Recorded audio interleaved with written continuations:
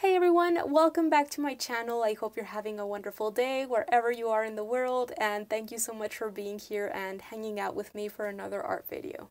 In today's video, I'm going to be sharing the process for a watercolor still life painting that I created last week. And I'm also going to be talking about the ever so popular topic of finding one's own artistic style and voice. But more specifically, I'm going to be talking about an aspect that lots of more advanced artists out there that are offering tips to beginners in regards to helping them find their artistic style rarely, if ever, talk about. And I really feel that by understanding this concept and applying some of the tips that I'm going to be sharing later on, not only are beginners going to be able to find their artistic style and voice a lot sooner, but by doing this, it's also going to ensure that the work that you create throughout your artistic journey is going to be meaningful and original, true to yourself. Alright, you guys, and before getting into the topic, I just want to extend a huge welcome to all you new people just visiting my channel for the very first time. Consider subscribing because every single Friday I share a new video with art tips, drawing and painting tutorials, and encouragement for aspiring artists. And if you do subscribe, don't forget to click on that little notification bell so that YouTube can let you know whenever I publish a new video. Otherwise, you may or may not find out about it. And I also want to send out a huge thank you to the people that have joined my brand new membership site over on Patreon. Do consider joining because over there I offer real-time drawing and painting tutorials, each with its downloadable outline drawing, supply list which includes specific paint colors, and high-resolution reference photo, live classes on art fundamentals and monthly creative assignments, direct feedback from me, access to a growing vault of original art reference photos taken by myself, weekly sketchbook prompts that help you stay consistent and progressing your art skills, and much, much more. I'm gonna be leaving a link to my Patreon site down below in the description box in case you want to go and check it out. Let's get into the topic. Alright, so a lot of beginner artists kind of get frustrated or a little bit disappointed when they ask someone who is a little bit more advanced in their journey what they can do to find their own artistic style and voice, and the more advanced artist isn't able to provide specific steps or a specific formula, and they basically just get told to do the work and it's gonna come organically. And while it's certainly true that you have to keep putting in the work and this process of discovering your artistic style and voice is going to happen naturally, it's not really something that you can push or force. There's this specific aspect in the artistic journey that those people who have been able to develop a very distinctive look and feel to their work have gone through and give importance to whether they're conscious of it or not. And this is the process of peeling back those layers and discovering themselves as human beings through introspection and self-analysis as they continue developing their cold artistic skills. You see, an artwork is made out of both objective and subjective aspects, and a lot of people out there go on and on talking about the objective aspects or the specific visual characteristics that we're able to perceive in a work, but they rarely talk about the subjective aspects of a piece and how important it is for a person to find himself or herself throughout this artistic journey so that our artwork can finally transmit who we are and have ourselves in it. In many ways, your artistic style is already within you, but you have to listen. And you also have to have the technical knowledge and skills to be able to see that vision through. Most of us are already aware of the objective aspects that make up an art style. The objective aspects that make up an art style are, for example, the selection of drawing and/or painting mediums that the artist on hand uses, the specific techniques or ways in which those mediums are used, including the format and the substrate that they're used on, the type of subject or subjects that the artist on hand likes to draw or paint, whether it's a portrait, scenery or landscapes or still life or animals, etc. The specific degree of abstraction to realism that the artist on hand creates, and the overall use or manipulation of the elements and principles of art. And it's very, very useful to analyze other artists' work that you are called to in order to pinpoint the specific visual cues or characteristics that you like and would like to incorporate into your own work. And I even share a very useful exercise in a blog post that I created a while back, and I'm going to make sure to leave a link to that below so you can check it out. But there's a lot more to it than that. You have to ask yourself why you are drawn to those specific characteristics. And you're gonna get a lot more from that kind of exercise and get to know yourself more with that kind of exercise if you actually collect characteristics that you like from a variety of artists' work in order to combine them into your own original piece. But anyway, there are also subjective aspects to an artwork. So its overall mood or the general idea or message behind the piece, what it's trying to communicate. And the overall idea or message doesn't have to be anything monumental or dramatic or grandiose or epic or anything like that. It can be something simple, but it does have to come from the heart. It has to be original to you. There has to be a reason that you're doing it, and you have to be able to see some part of yourself in whatever it is you're doing. And there's really no way that you're going to be able to create something original and meaningful if you don't know yourself first, if you don't know what is important to you, what you like, what you don't like, the message that you want to put out into the world and how you want to do this, your quirks and what makes you different from other people, etc. And I can totally get how difficult it can be to sit down and listen to your own thoughts when you're constantly distracted by the work of other amazingly talented artists and you're constantly bombarded with all of this visual stimuli, but it's incredibly important for you to take a moment and step back and disconnect yourself from all of this, and I'm going to be talking about this in a bit. I 100% believe that both objective and subjective aspects are just as important in the creation of an original art piece. And this is why I really feel that beginners starting out should give importance and time to self-analysis and introspection once they have learned the basics on art fundamentals and have already learned basic techniques in regards to their medium of choice. And even though I may end up shooting myself in the foot because I create and share tips and tutorials videos, I highly recommend artists step away from social media and step away from the computer and tutorials created by other artists and limit your consumption. Spend time with yourself, getting to know yourself, explore the materials that you are personally called to, and make time to digest all of the stimuli, whether it be visual or whether it be music or literature or any kind of artwork or design that you are personally called to. Digest it for yourself and make something out of all of these things and your past experiences and things you have been influenced by to create your own thing. Because that process is what is going to finally allow you to create your own artistic vision. It's that mixture of stuff that matters because nobody else in the world has gone through those same experiences and has been influenced by the same things and people that you have been influenced by. So I highly recommend that you also work on peeling back those layers and discovering yourself and who you are as a human being. What you like, what you don't like, what you're affected by, what you're called to, what moves you, and all of these things as you are developing those cold artistic skills. And once you've arrived at a certain point, don't be afraid to take off those training wheels and make something from scratch for yourself with no one else's help. And continue giving importance to this aspect and working on this as you move on in your artistic journey, because as you go through life experiences, you're going to change as a person and your artwork is going to evolve as well. So after having said all that, I'm going to share 5 specific tips that I apply myself that I feel really have helped me progress towards finding my own artistic style and voice, though I realize that I still have a long way to go. I do feel I have made a lot of progress, and I'm going to be sharing these with you. My first tip is, of course, to stay consistent no matter what. It doesn't really matter if you only have 15 to 20 minutes to work on a quick sketch any given day. It doesn't matter, but you need to prioritize your artistic growth. You need to honor the fact that you're an artist and you need to create. And you can be confident in the fact that even those small steps are moving you forward. I created a video a while back titled How to Make Time for Your Art. in which I give you tips that I applied myself when I was still holding my last full-time, very demanding job that had me working overtime in order to progress artistically.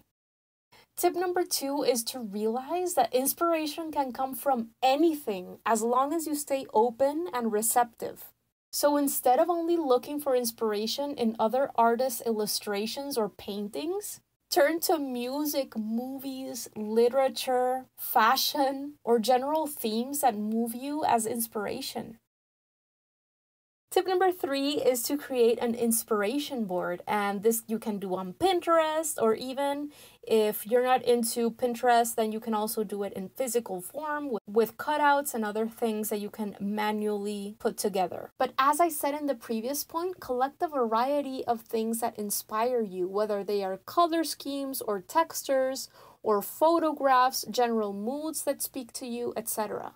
As visual people, stepping back and seeing this collection of different things that call to you is absolutely invaluable. By doing this kind of exercise, you're able to pinpoint visual cues and threads that you would have otherwise never been able to acknowledge. Tip number 4 is to put yourself through periods of what I like to call incubation, in which you're limiting the consumption of visual stimuli and inspiration that you're taking in, and sifting through all of the different sources of inspiration that have already caused an impact on you in some shape, way, or form. Because as visual people especially, it's very, very easy to be influenced by something that you have right in front of your face right now. But usually the things that actually say something about yourself as a person are the trends that have stuck through in your life throughout the years. So try to discover those trends. Alright, so moving on to the 5th and final tip that I'm going to be sharing with you guys today, and this is something that has made a huge impact for me in my own life and getting to know myself, and this is doing some sort of journaling or free-form writing.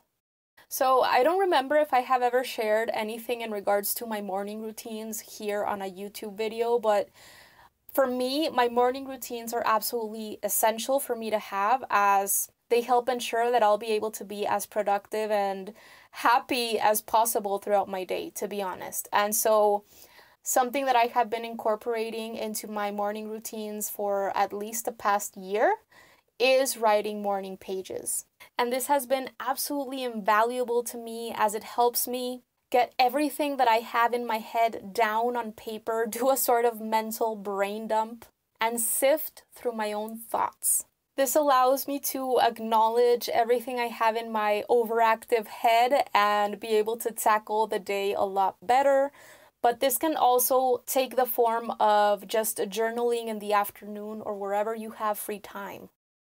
And don't worry, if you don't like to write, you can completely do it in free form without paying any regard to things like spelling, grammar, or topic, or sequence, or whatever. It doesn't really matter. But what this allows you to do is to listen to your own thoughts and get used to acknowledging them. It allows you to find patterns, and just the practice of being able to put what you have in your head down on paper in a tangible form is absolutely invaluable. Alright, so I just want to close here by sharing a quote that I read a while back, and I feel really goes hand in hand with today's topic of finding your own artistic style and voice. It's by an author called Lukpa Veranova, and the quote is, "In searching for myself, I have created myself." Hope you enjoy the rest of this time lapse.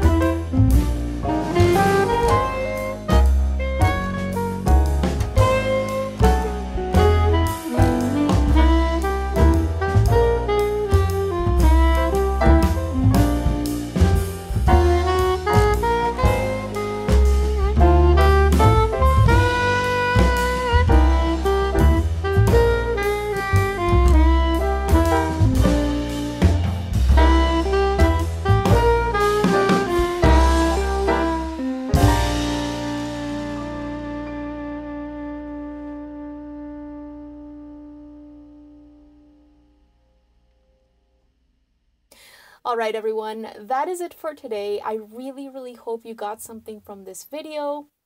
I would love to hear from you in the comment section below. Let me know if you're just starting out, what has been hardest for you in terms of discovering your own artistic style and voice. And if you're a little bit more advanced and you have already found it or feel like you're getting close to it, share your tips so that we can all help each other out. Don't forget to like this video if you liked it. It really helps my channel get in front of more people. Don't forget to subscribe so I can see you next Friday and talk to you soon.